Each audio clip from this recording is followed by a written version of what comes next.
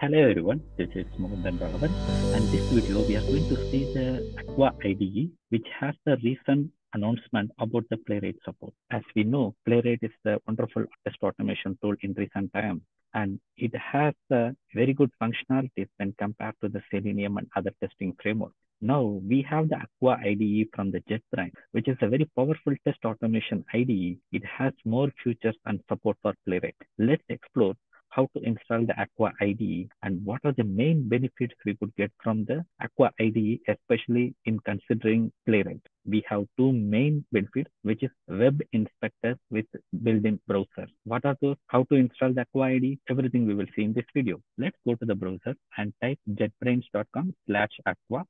You can see the wonderful documentation about what is JetBrains Aqua, and now it is in the preview stage. That means that you can download the beta version kind of thing and you can use it. And as of now, it is totally free.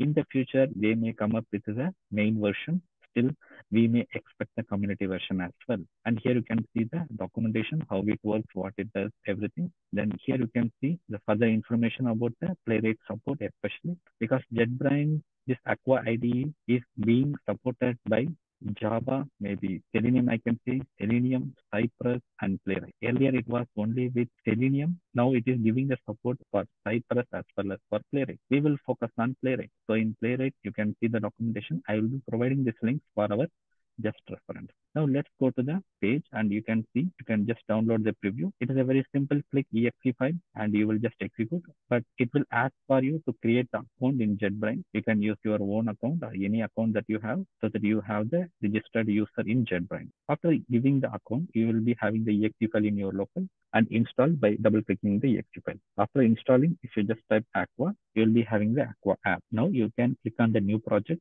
When you click on the new project, you can see the different generators for the project itself. For example, Selenium with PyTest, and now we have the Playwright and Cypress. If you are from the new testing framework, such as like a Playwright or Cypress, you can directly choose those.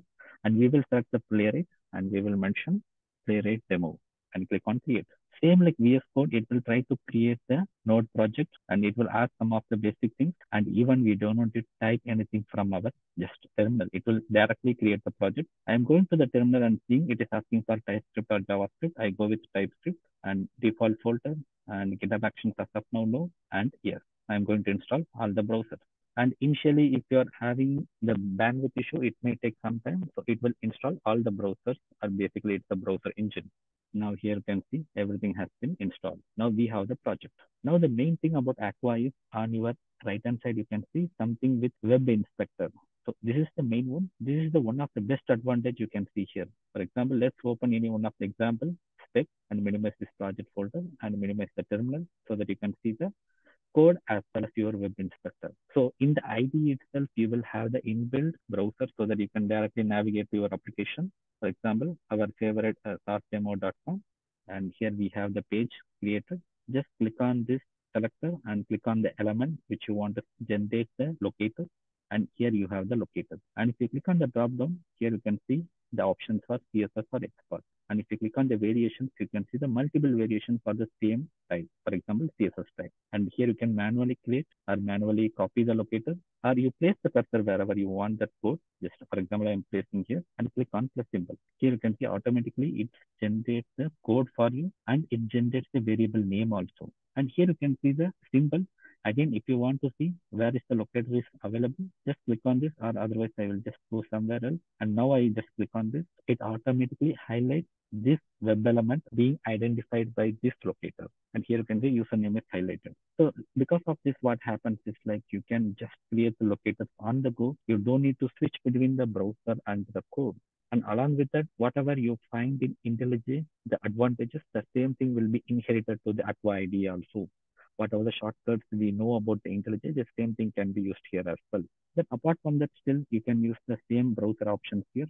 Here you can see the enable pop-up windows and you can see the settings again. Still you can go to the dev tools. If you still wanted to do something on the dev console or developer tools, you can do the same thing here. And remaining forward, it's almost like a built-in browser. And what are the other things? Here you can see the element to add code by. Even sometimes if you don't want to add by maybe a locator, you can go with a role, which is specific for the Playwright. Let me create one more line. And here I will just go here and let me add by role. Here you can see page dot get by role. So now I am not going with locator, I'm going with get by role.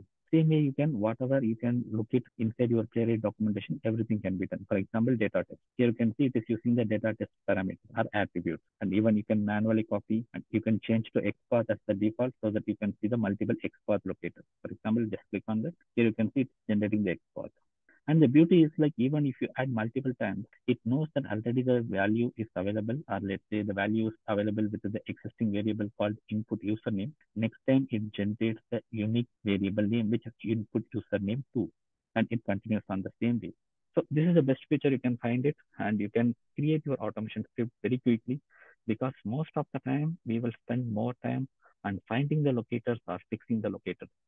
By seeing this Aqua IDE, I feel like it is very easy to find the locators by using the built-in browser and the web inspector. So this is what I just want to convey to everyone. And this is all about this video. And always be a rainbow in others' cloud.